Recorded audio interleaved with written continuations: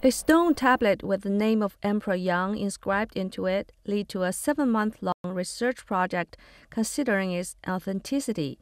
Now, archaeologists have concluded that the two brick tombs are indeed of Emperor Yang, the second emperor of the Sui Dynasty, and his wife, buried some 1,500 years ago.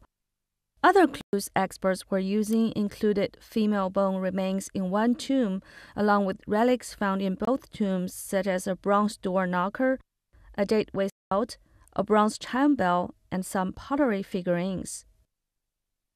For 200 years, experts had believed the tomb of Emperor Yang lay elsewhere in the region, a site which has since become a tourist hotspot and is 5 kilometers away from the current verified site.